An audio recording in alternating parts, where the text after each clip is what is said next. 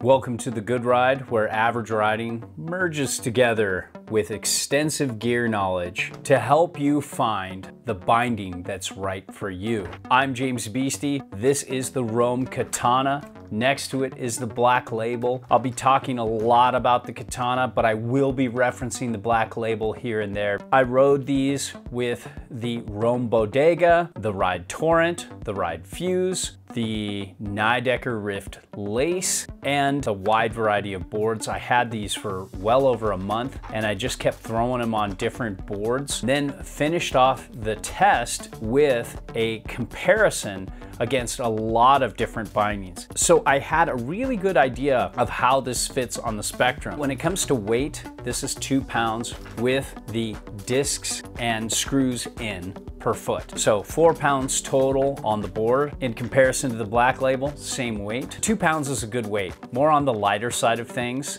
but not ultra light. Now let's talk Highback Flex. You've got a decent twist here. There's a good amount of twist and give, and you can see this slit down here gives this a little more flex. When you pull it straight back, there's a little bit of give, but not a lot. There's a good amount of response. There's also foam throughout. A lot of people like that, but none of the Rome bindings ever gave me calf bite. And if you compare this to the Black Label here, it's a little stiffer, but it still has some twist and it has a little give, but it has this just more snappy, dynamic feel that I really like for response. This feels a little more damp, so if you're riding off piste a lot or in uneven snow, you might like this Highback's ability to absorb a little bit more of that chatter, but this just has such a nice dynamic energy to it that it's hard to ignore it. When it comes to flex underfoot, this foam is throughout. So really the only contact point is right here. You get a lot of butterability because this foam isn't super stiff. So it's not like a stiff, damp rubber like you'd see on the bottom of my Atlas that is just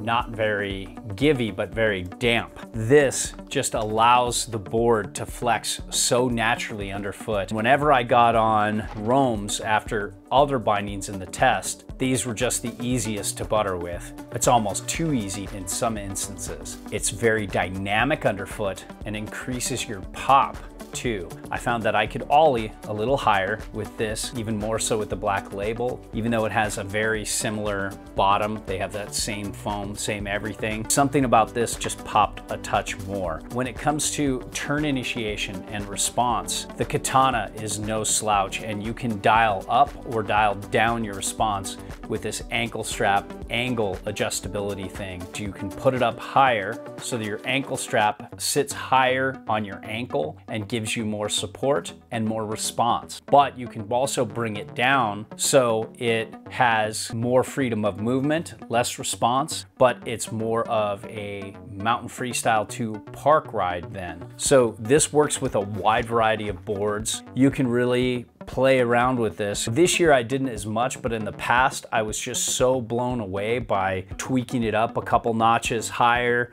tweaking it down lower, putting one side up high, put the other side down low. It's really fun to play around with all these different angles. It really changes your response. Very quiver friendly. When it comes to shock absorption and dampness, the Rome Katana and the Black Label are about the best in the business when it comes to being shock absorbent. You just have a soft EVA foam on the top, then you have that same kind of foam that was in the Adidas Tactical ADV and Xera when they were in business. It's getting passed around now with a lot of other brands. For example, Nitro has this on the top, but a more damp material on the bottom. I really like that combo, but this does a great job with shock absorption.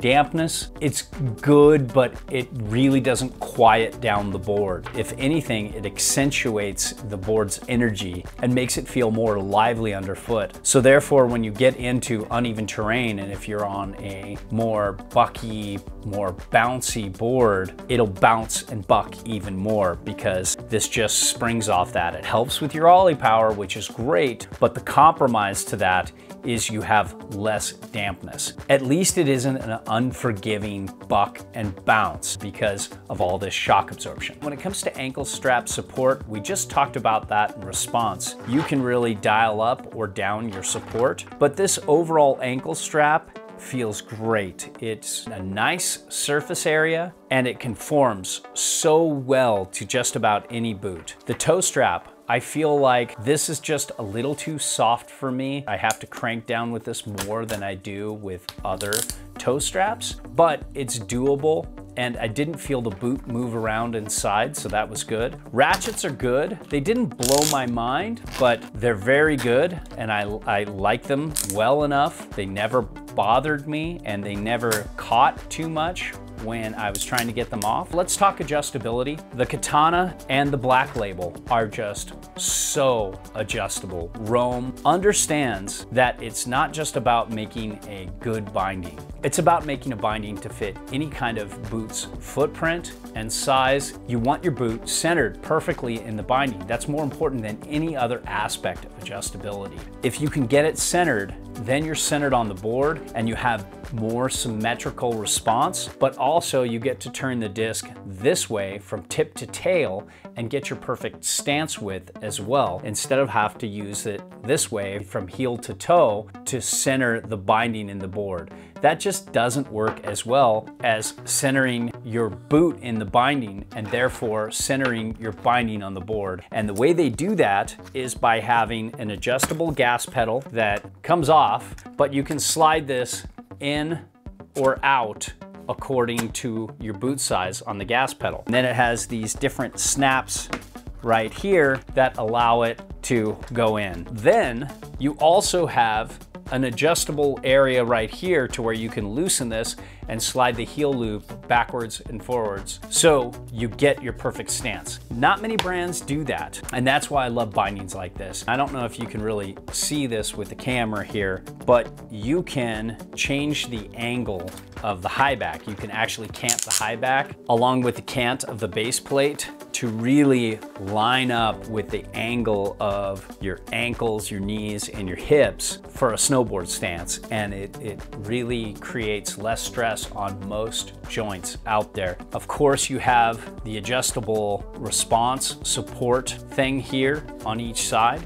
and you can move this up or down to get whatever you want for whatever kind of mood you're in. The Black Label has all the same adjustability and cool features as the Katana. The hybrid mini disc is much bigger than a regular mini disc and much smaller than a full-size disc, but you can mount these full-size discs if you want to get a little more dampness, a little more response. These work with setback inserts and you're just stuck at whatever the stance width of the setback insert is. But it's better than a mini disc that can't do setback inserts at all. I wish there was some dampening material. Maybe they put this up more on the top of the footbed so there's more dampening down here, but not everybody's going to agree with me on that because you do get a lot more pop and you get a much more lively feel underfoot, so it's a trade-off there. Overall, the Rome Katana has been a very recommendable binding